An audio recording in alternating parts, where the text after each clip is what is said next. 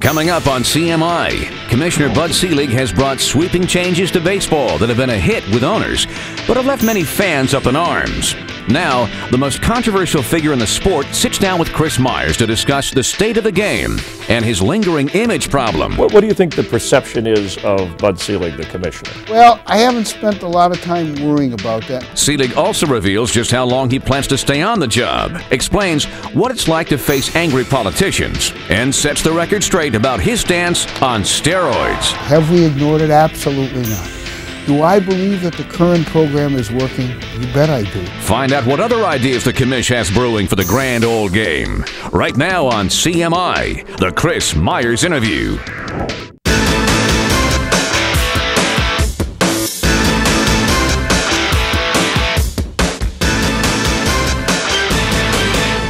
Hi, and welcome to the show. Thanks for joining us. A pleasure to have the Commissioner of Major League Baseball, another season in the books, Alan H. Selig, otherwise known as Bud. Thanks for taking a moment to chat with us. Pleasure to be with you tonight, Chris. If you had to look back on the year, give me in a sentence or two, if you could, the good, the bad, and then throw something else in that stands out. Well, the good was the year.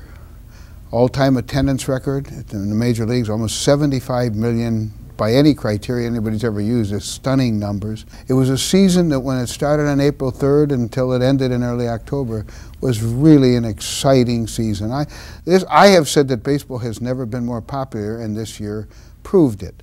The bad, not much really. We got off to a tough start in March with the steroid controversy and the congressional hearings, but I think we have worked our way through because I think people understand today that our desire, my desire, the sport's desire to rid the sport of steroids is very clear and very intense. And so for the most part, I mean, it's really been a wonderful year where the focus is on the field. You know, Chris, I always say, when the focus of our sport is on the field, we're all right. When it's off the field, we have trouble. We had very little of that. But the steroid issue, where will that rank, do you think, and I know you've been a baseball fan before you were commissioner, in the history of the sport down the road? Do you think it's something that will fade away? Look, when I began to sense in 98 and 99 in particular that there may be a problem, in spite of all the second guessing that's gone on that we all should have known, none of us knew, including the media, by the way. I put in a minor league program, which has now completed its 5th year. We have testing for the first time, Chris. 2002 was the first year. People said it was weak. We tightened it up in January. Then Jose Canseco wrote a book, and that got people all excited again. But remember, this sport had a very significant cocaine problem in the 80s, and they couldn't get any drug testing program. So I'm proud of the fact that we've gotten it. Have we ignored it? Absolutely not. Do I believe that the current program is working? You bet I do. We've only had 11 people who have tested positive, so it's clear that our program is working. But now we're working on a new program with much tougher penalties, because I believe we have to do that, and independent testing so there can be no equivocation about who's doing the testing. And then we're going to also talk about amphetamines, which have been ignored for maybe 60 or 70 years. You see that as a problem? I do, Chris. And so have we made gigantic progress in this area? We have. But we need to be very sensitive about it and very vigilant in working all of the things out as they develop new technology. It develops new types of steroids and human growth hormones and other things. We've got to be ahead of the curve, and I can assure you that we will. You hoped for 50, 100 suspension games and then the lifetime ban. Where does that stand currently? And I know the union came back with something. Well, we're having very constructive conversations, but I believe those are the minimums that we should have. Because I think, above all, I always say, Chris, you've heard me say this a lot, that baseball is a social institution with enormous social responsibilities. It is our job to make sure that not only do we clean our sport up, but make sure that kids everywhere understand how really terrible these are for your health and the fact that they won't be tolerated in sports, any sport. Having said that, and getting it back on the field, was there an effect on the game since the testing was tightened up on the game that we saw? Well, I'll have to leave that to all of you. I don't know that. You know, there obviously home runs were down, but there are a lot of different reasons for that. People want to say it was steroids. I'm not sure that's true. I think the dilution of pitching may have been the primary factor, but there's no question, depending on its usage, that it probably had a significant effect. We are now into very stringent, random, year-round testing. It's going to be more stringent and more on multiple occasions for the testing. So whether it changes our game or not, history will tell us. All right, I want to ask you about Barry Bonds, also the use of instant replay in Major League Baseball. We'll continue with Commissioner Selig here in just a moment. Also coming up, the congressional hearing, and it seemed like they were tough on you. They weren't telling us something that we didn't know. They were all reacting to Jose Canseco, and I'm not going to comment on Jose Canseco. Why not? Find out next on CMI, the Chris Myers Interview.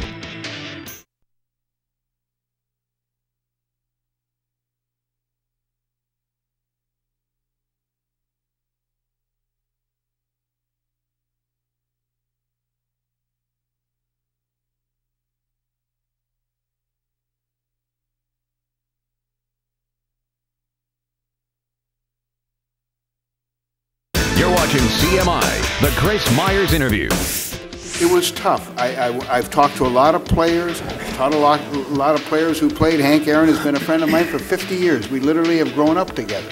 So I understand exactly how people feel and how different generations feel.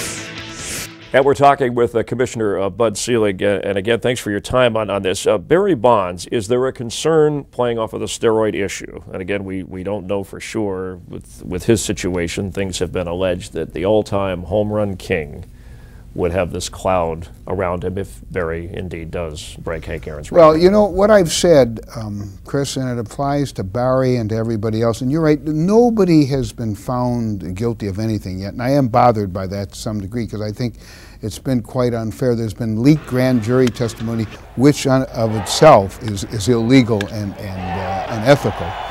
But I think this, look, we need to clean the sport up. We're doing it. We're clearly in process of doing that. Until somebody is convicted of something, I don't want to sit here and pass judgment because I just don't think that that's fair. So there shouldn't be any kind of asterisk along the name of a player if he does come out and say, I use steroids. Well, I don't believe in asterisks anyway, and I believe, you know, we've been through one of those with Roger Maris and that, which is properly been eliminated.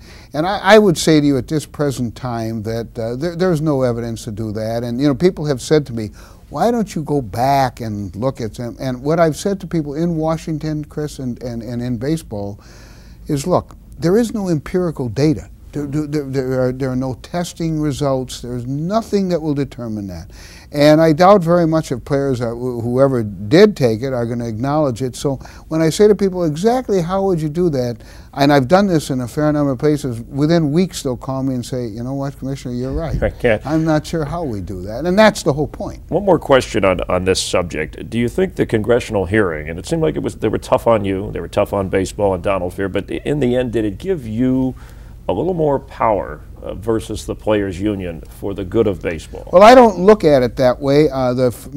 March 17th was painful, only because I'm there representing the sport, and I understand that when you go to Washington, there's a certain amount of things that go on, and then you sort of have to just roll with the punches, so to speak, and there were a lot of punches being thrown. They weren't telling us something that we didn't know.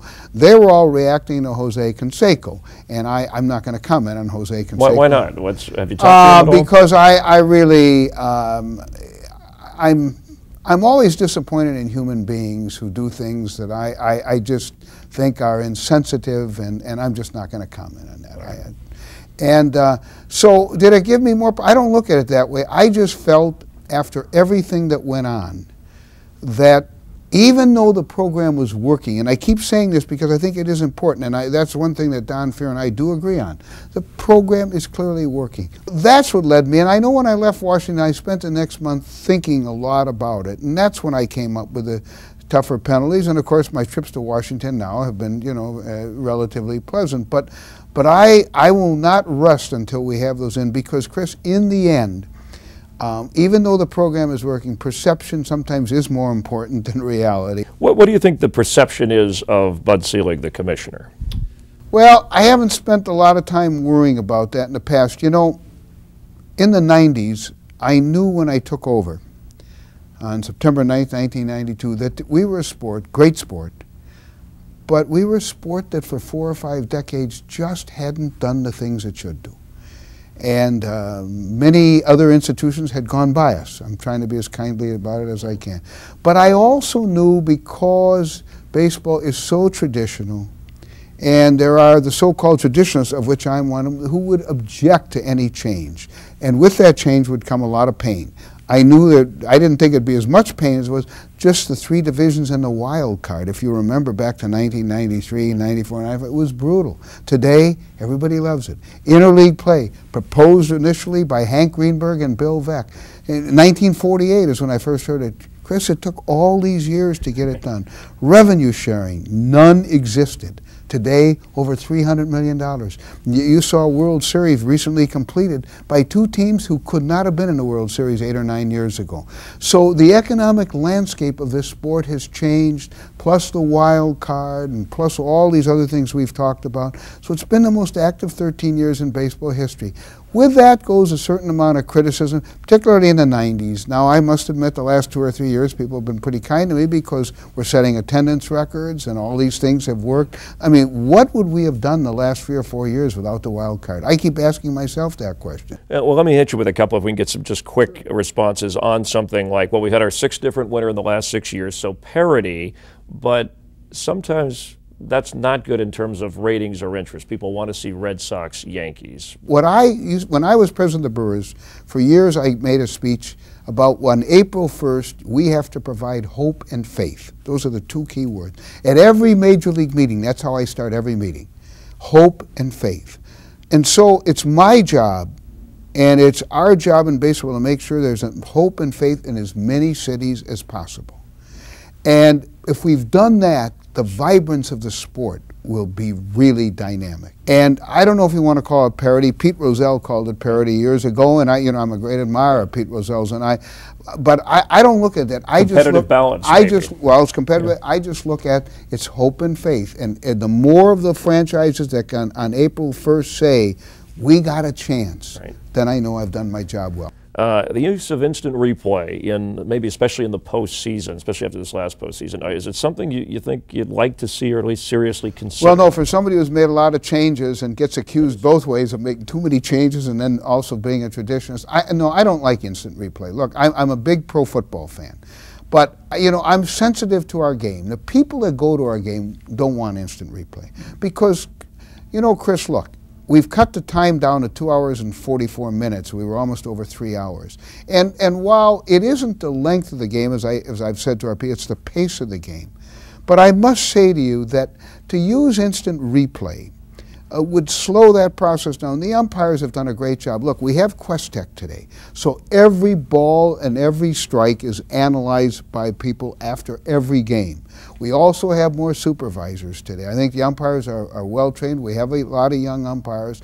And the human element is there. It's been there for 85 or 90 years, and I know people will, on this occasional dispute, which we had during the Angels with Przinsky and Josh Paul, but I think that in the end, I like the sport the way it is, and the umpires really do a remarkable job, and so I really don't want to change it. And I was interested to say, not that I would ever base any of my decisions, but most of our fans, over 82%, do not want to see instant replay in the sport, and they are correct. All right, we'll continue with the commissioner, his thoughts on the DH, Pete Rose, and how long he wants to remain the commissioner when we come back. Don't go away. Also coming up, I wanted to ask you about a new realignment and how far away that is, how realistic that is. It'd be all in geography. I love that. I love the idea. Plus, Mark McGwire, by the way, does he belong in the Hall of Fame? Find out next on CMI, the Chris Myers Interview.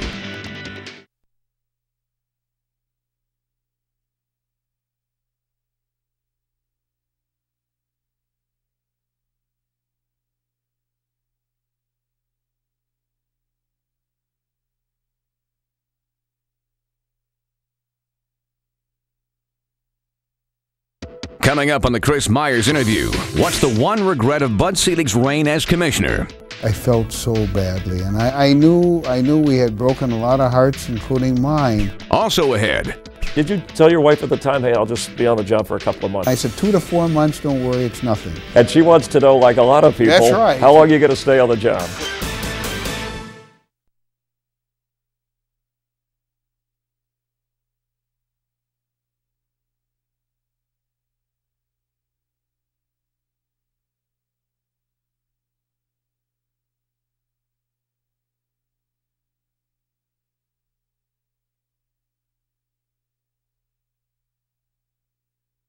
You're watching CMI, the Chris Myers Interview.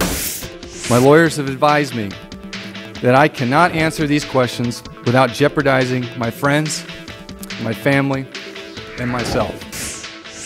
Nice to have you with us. We're continuing with Commissioner Bud Selig. Mark McGwire, by the way, does he belong in the Hall of Fame, in your opinion? Well, you know, I don't want to come. I like Mark McGwire a lot. I have an enormous amount of personal affection for him. I have spoken to him, and I have a great regard, and I'm going to let the baseball writers determine that. An old subject, but I heard Pete Rose say recently that you wouldn't take his calls or he couldn't communicate with you. Though the Veterans Committee is coming up for his Hall of Fame chance possibility. Can you sum that up for us? Is there any chance? There's been no change, Chris. I haven't heard from Pete. I did read the same thing, but I haven't heard from his representative, maybe talking to Bob Dupay, who's president of Major League Baseball. And I've met with Pete, and I said that I review it because... Even if he's come out later and said he admitted his wrongdoing, you still yeah, don't change? No, nothing has changed in terms that I'll continue to review and think about it, but I really have no further comment. Okay, so the chances are not good for his hope of... I'll let others make that judgment. G'day, the designated hitter. Really, you have the only sport, Commissioner, that has kind of a rule that's different for one league than another. Well, that's interesting. You know, I'm the one person left that in December of 1972 at the Plaza Hotel in New York, I voted for it. All the years that I ran a team in the American League, I got to like the rule, as the American League clubs do today. The National League clubs, of course, hate the rule, and they'll never do. But how about just making it uniform? What I would say to you, because the American League clubs like it, Chris, is it's going to take what I assume to be some cataclysmic event. What do I mean by that? Geographical realignment. When we considered geographical realignment in 1997, I had a fair amount of American League clubs who desperately wanted that, say, well, if you can get them to go for that, them being the National League, we'll think about the DH and so on. So I think geographical realignment is down the road for me, but I still am a great believer in it, and every time you watch all the interleague play games, you can understand why. Yeah, and I want to ask you about a new realignment and how far away that is, how realistic that is. Well, it isn't on the drawing board right at the moment. I tried it 8 years ago. And is it, what, 4 divisions? Is it more geographical? Yeah, well, it'd be all in geography. I love that. I love the idea. The NFL did good with that. Yeah, absolutely. And in fact, I use that with the clubs. And when you watch these wonderful rivalries that take place, not only what I call the interurban rivalries, the Mets and the Yankees and the Dodgers and the Angels and on and on and on. There's a lot of those now. But even take a club like Cleveland. Now Cincinnati wants to play them. Pittsburgh wants to play them. We've gotten Boston and Philadelphia. Now you're going to have Washington and Baltimore. There's so many of them that you would finally say to yourself, well, why shouldn't we do that? They're so intense and they're so good that we need to think about it. More playoff teams, would that be a possibility? I know people were critical of the wild card, but as you pointed out, since it's been very successful. We're up over 94% now of our fans. I mean, you do ask yourself, Chris, don't you, where would we be without it? That's right. So would that work with a new realignment? Well, I'll give you a quick answer. I wouldn't say no to you relative to 2 more teams, but I'm not quite willing to go there yet because this system is working so well that the more we did with the 2 additional teams, I'm not sure it did what a lot of people think it would. All right, so you took over in '92 as commissioner. We know that you were an owner and a car salesman before that. Which, by the way, all 3 of those jobs, I got to tell you, there's not a lot of real upside, right? Because there's always somebody going to be mad at you. That's one exactly way or another, right. Right? Which of those is more difficult? You learn that quickly, too, believe me. And did you tell your wife at the time, hey, I'll just be on the job for a couple of months? Yes, I did. We got off the plane. Robin Yount was going for his 3,000th hit that night, and the meetings were in St. Louis, and this is where they're at. And we got off the plane, and she was waiting for me. She said, what does this mean? Because I hadn't had the courage to call her to tell her, and I said, 2 to 4 months, don't worry, it's nothing. Well, here we are 13 years later. And and she's still with us too, by the way. That's right. It's exactly right. And she wants to know, like a lot of people, that's right. How long are you going to stay on the job? Till December 31st, 2009. That's my contract was extended then, and I agreed to do that because everybody wanted stability. We have really made so many inroads in so many areas, but there's work to be done yet. So at that time, I'll be 75, and I'm telling you right now, Chris, that will be it. There's no second. No, I want to do a lot of other things in life, and I hope I'll be healthy enough at that time to do them. So would your greatest regret be in your run as commissioner? Would it be that '94 no World Series year? Yes. That's probably the really painful. I remember the night that we announced it, and I replayed every World Series that I could remember, starting in 1944. And I didn't miss one. And the closer I got, Chris, to that year, I felt so badly. And I knew we had broken a lot of hearts, including mine. But I guess what I said to myself then, and in retrospect, I would say to you now, as painful and terrible it was, and it should have been avoided, and I wish that we could have avoided it. We've made so much progress. There is parity. The game's more popular than ever. And we corrected the problems that probably should have been corrected 3 and 4 decades before. A lot earlier. And so along those lines, we talked about some of those things, what are you most proud of? And I know you have more that you want to do, but what do you really feel good about? I think changing the economic landscape, which produced, you will call it parity, but I'll call it hope and faith or competitive balance. Okay. Because for 3 decades before, Chris, the clubs had fought with each other. Divided by big markets, small, medium. They had fought with commissioners. They had fought with the union. You'll note with great interest the last 7 or 8 years, clubs no longer fight with each other, publicly or privately. If they have to go through me, but they don't. So all that has stopped, and as a result of that, we constructively have moved this sport forward, and I'm proud to tell you, I believe this sport's more popular today than ever before. Well, in closing, and I'd like to ask you, fans see a commissioner, he's in a coat and tie, and they don't agree with some decisions that we've talked about. Right. I mean, I've known you for years, I know where your heart is in baseball and that you're a fan, but what should they know about Bud Selig, the commissioner of baseball, that maybe they don't know? I love the sport. It's been my life. I have a great passion. I have a great respect for it. Great respect for its history and its tradition. And any decision, whether people agree or disagree, they can be assured of one thing. I'll always try to make it in what's in the best interest of the sport. And as a result, I think that the sport itself, we've eliminated a lot of the things that have gone on. And so, obviously, anybody who knows me knows my passion and for what I believe undoubtedly is the greatest game in the world. All right, well, I appreciate your time and candor as always, and thanks very much. Pleasure to be with you, Chris. Appreciate Bud Selig with us here on CMI, and we thank you for watching, and we'll see you next time. Take care.